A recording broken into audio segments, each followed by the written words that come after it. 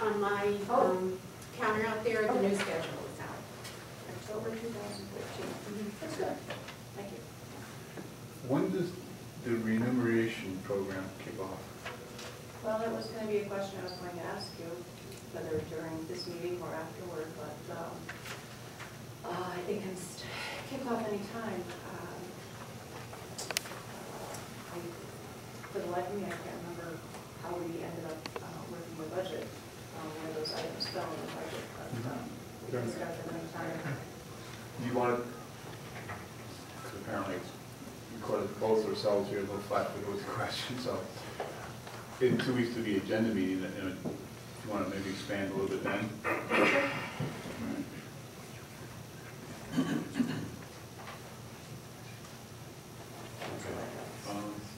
Bob, anything for Darla? Mr. Lou? You sent me an email about a cage that you don't have any place to keep it or something. Well, it was a dog trap. It was a large trap that. Do you have a key to the garage? I don't. Would you like a key? Sure. Okay. I don't want to bother you. Okay, well, That'd be fine. no, it's not, but a lot of times I'm not around, so we'll get you a key then. George was kind enough to get it for me and put it away last time, so that was good. I don't use it. It's the first time, and the time I've been here that I needed it.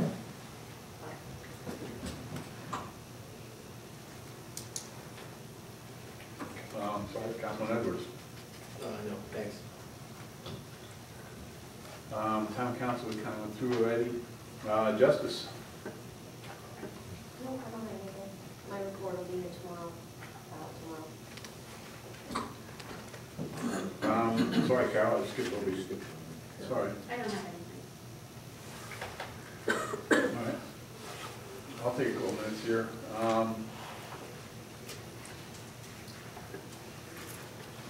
My thought is to have a staff meeting next, or 2 weeks from today, maybe at 6 o'clock, an hour or so before the agenda meeting. What I'd like to really concentrate on is a couple of, I was actually thinking of setting some objectives for some of the teams here. And then I'd really like to go over the voucher process. I know again, Ronnie's been very patient. It's really not too hard. I'll show you how to look at the budget, where your lines are, what the numbers are. I can make up the spreadsheets for you, so you can put them on your computer, so all you have to do is go in there is change the date, change the amount, do a save as, print, staple it, and give it to Ronnie, and we should be good to go. So I'd like to go over that at the staff meeting too. Actually, I think it's kind of moot because the staff is fine. We don't have an issue with it. Everyone who submits anyway, Michelle, is fine. But maybe the members of the board would benefit.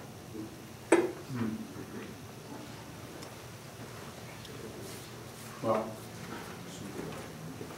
yeah, so we'll start the staff meeting, we'll go over the vouchers, and we'll explain to everybody how the lines work. And then maybe do some housekeeping for the year. I need to remind everybody, the town has instituted a procurement policy. I still think we read in the paper every day that, revenues are going to be down, taxes are going to be down. Not taxes are going to be down, sorry, taxes are going to be up, revenues are going to be down. So it's going to be critical, again, the board watches our spending here. Next Thursday, I asked Tim Bishop to put it on the web, but McDonald Engineering is going to be in here to talk about the corporate report. Now, as everybody maybe remembers, there's been some failure of the product, we'll call it, on the main district in the water. Now, a corporate report, or a report was developed by an engineering firm, and so I'm going to ask Doug Cole to walk through the corporal report with us. I'll also ask Tim to put it up on the website. In that corporal report, there's going to be some estimates on the cost to repair the main district. I think there was some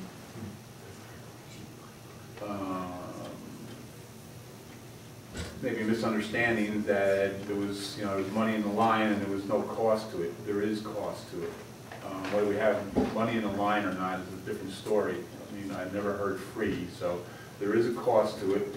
I want to make sure the residents of the water districts are acutely aware of what the program is and what the town's going to do to remedy the issue. While Doug is up, I'm going to ask him too to talk about Norman Skill, the FEMA and NRCS repairs.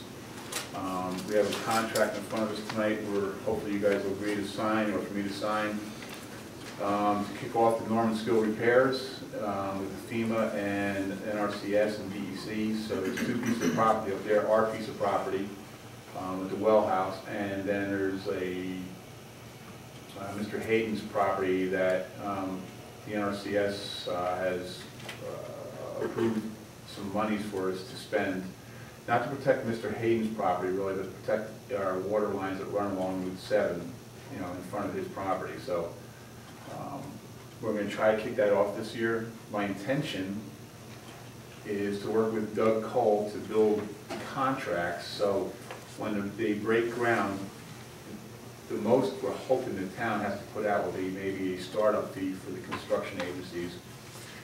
We're hoping that the bids will come in saying they won't get paid till after the work is complete. We're expecting, a 4 to 6, maybe 6 week interval to finish the work. And then when NRCS and DEC pay us, then we'll pay the contractor. So hopefully no cash out of the town's pockets. We have been approved for all the funding, but it's government funding, so sometimes it takes a while to filter through.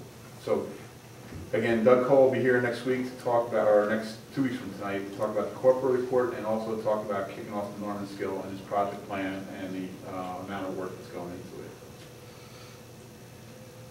Refinancing the water bond. So I met with Mike Cuevas' partner, John Minot, over the holidays, actually the 31st, about refinancing the 10 water bonds we have for, so I'm actually sending Mike back to his office tonight with the last 2 years' audits. It sounds pretty promising. Glenville just refinanced their loan that they had $3.5 million, I think, and we're looking for $2.5 million to refinance, and they saved a pretty good dollar. Anyway, so what we're hoping, and speaking with John Minot, is that we could do this in the first quarter. So if this, obviously you'll bring it back to the, and I think I forwarded you guys the board, I think I forwarded you guys the financing for Glenville, so you can just get an idea of what the refinancing cost is going to be, plus how much money they're going to save as far as lower interest rates. So there's some math we have to do, but I'm thinking we can still, at the end of the day, save the water districts a pretty good dollar, and then maybe even reduce the term of the loan. So that's coming along. E-code is coming. I think that's, again, going to be a benefit to the ZBA, the planning board, Dan Marciniak, Gino, getting our codes all up to date and in electronic format, so that should be coming along. And I will work with you over the next 2 weeks to get that dog ordinance complete. I have an investment plan that Mike Cuevas has suggested we put together. So it'll be an investment plan for the town. So when we have a couple of funds, whether they're park funds or what kind of funds they are, we'll have some guidance from the town board as a policy of where to invest the town's funds. So we're you know, we're making sure we're investing in a nice, safe vehicle. So I'll be presenting that at the agenda meeting for the town to look at also, and hopefully approve as part of the, maybe the February meeting. I also want to work again with Gino and that escrow policy that Vic Benson from the ZBA put forth. I'd like to bring that to the table in 2 weeks too. So for the board members, it's going to be a long meeting next Tuesday, so rest up. 2 weeks. In 2 weeks, yeah. Mike, can I just ask a question? Sure. You just mentioned the E-code. We were able to find money or funding for that? Okay, because, so it's already been put through? Well, it's in the driver's thing. Okay, because I thought last time we were going to try to find funding and then we were going to go from there, as far as you were going to check with Iowa. Yeah, we did. But weren't we going to have to vote again on whether we went with it or not? You were going to, We voted on it. okay, I guess we thought that was to find funding for it. Or was that, maybe I've been misunderstanding that. But I guess we thought that we were going to see if we had funding for that project. But now you said it's already coming to us? So we found funding. Okay. Was that in our budget or was it outside funding? No, it's in our budget. All right. Then we're going to split it over the three budgets, so the 2012, 13, and 14. Okay, no, I guess we thought that maybe it was coming back to us when you found funding or something. I guess that's what was the question. I'm going to ask Gino again to look for grant money. Okay. I mean, actually, I gave Gino a couple more. Well, Mike Quavers gave us one from, of all places, Canada, the Royal Canadian Bank, who gave money to Glenville. So that was for $5,000, and there was another, I think 1 or 2 that I gave Gino to start researching on. So I'm actually going to be asking a lot of the department heads to start beating the bushes for grants and funding, because well, A, because we could use it, and I think it's a wise thing. Yep. Anything else, Bob? No, that was just a question I had. Mr. Esposito? And Mr. Edwards? All right, we'll close that piece of the meeting and open the floor up for public comment. Step up to the, well, you can stand up there. Yes. Jim Vivaldi, Vernon Drive. Couple things. I'll start with my first concern first. We're a small town, that comes as no surprise to anybody here. You guys are all our neighbors, our employees are our neighbors. We try to have a nice neighborly town here. I'm getting some very unpleasant news filtering through to me and to other neighbors that there's an unusual level of acrimony here in this building. You can deny it, that's fine, I understand, but it concerns me, and I'm not alone. I mean, I go have coffee, I stop at Top Steiner, I run into this one, I run into that one. I've heard it more than once. It's a concern of mine, and it should be a concern of yours. That's number one. Number two, we're a rural town. Most people up here own property like I do. We all have a lot of trees, brush, what have you on our property. You know, the summertime is tough because it's dry, it's difficult to burn any of this stuff, it's difficult to get rid of it. There's a revenue neutral way for us to solve this problem. 1 mile from here, Larned's got a brush dump. Okay, so if you charge us a fee, let's say $20 for a dumping fee, and you negotiate a deal where you can give that to Rotterdam, who basically owns that dump or controls that dump, then all of the neighbors here who have issues with wood, brush, that kind of stuff, rather than taking a chance of burning it, which is a problem in the area because it's been so dry over the summertime, It's restricted a lot of, for a few months it's restricted, you can't burn it. Technically you can't burn anyway without a permit. So to me, I think it's a logical thing. You know, try to work with Rotterdam. It's a revenue neutral thing. Charge us 20 bucks, 25 bucks. And send that money to Rotterdam so we can go dump over to Lawrence. The other issue, the one about the acrimony, I think you know what I'm talking about, and I hope you guys think about it and address it. And you can ask me more if you want, but I think you know what I'm talking about.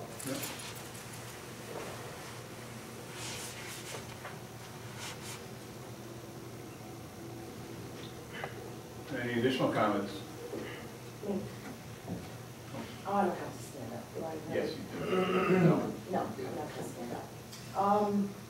I agree with you as far as comments being made. You know, for months and months, we've come to these meetings and have heard everybody has to have an open mind and everybody has to compromise. And for the most part, I haven't seen that. In most areas, I haven't seen that. I'm not trying to be disrespectful to anyone, finger point, none of that, okay? I'm just saying what I have observed through these meetings. You know, everybody wants people to kind of come up and volunteer and participate and be involved in this and that, and when you do, if you don't agree, or you bring up an issue, or, you know, you're ruffling people's feathers, so to speak, it's like you're on the chopping block, okay? And I'm going to tell you, as far as the comp meeting, I'm on that committee, as you well know. You're there, the referee. I feel that my recommendation, that if any future committees, I don't think the same person should be the chairperson of more than one committee. I feel that if you're on the comp committee and the planning committee and the zoning committee and whatever other committees are formed, it shouldn't be the same people on every meeting. I think it's a conflict. It raises a lot of conflict. And I don't think people that volunteer their time should be bullied or harassed by email. I've had to have people blocked from my email. So I don't even get the notifications anymore of when there's a comp meeting. You know, I wanted to participate in that wholeheartedly. And I feel that when I have been at those meetings, I'm ignored, I'm shunned. That's like I'm not even there, and you've seen it yourself. I don't think it's right. I don't think it's right for me. I don't think it's right for anyone else in this town to be treated like yesterday's garbage. Not when someone's volunteering their time and wanting to do good for the town. That's in part. I think there has been much in the paper in the past where, and again, I'm not finger pointing, but this is what has been brought forth. So I'm only commenting on what I have seen, been a part of, and have witnessed right here. I'm not bringing up anything old or things that I shouldn't. My opinion, okay, and the way I see it. If people are going to make comments in the paper and have the gumption to do it in print, own it. Everyone knows that those articles that have been in the paper in the past, who they belong to. And if you're going to make a statement and you're going to have enough nerve to put it in the paper, have the responsibility and own your own comment. People will have much more respect for one another. If, you know, if I say, Joe Blow did this or whatever, and I put it in the paper, but I don't sign my name to it, does that make it right? That just makes it be a backdoor approach.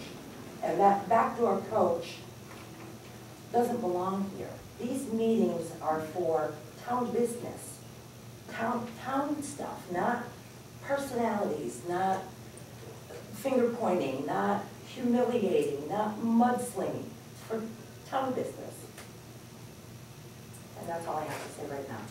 I may have more. All right. Yeah, that's all for right now. Till I think of some more stuff, but I reserve to be able to comment after. All right, well, it's good we have a session at the end of the meeting. But I'm gonna have As to- a just in case. I'm gonna have to take a few minutes here to do some business, so. Mr. Esposito has, There was another thing under the town hall, we did get a contract delivered to us tonight about solar.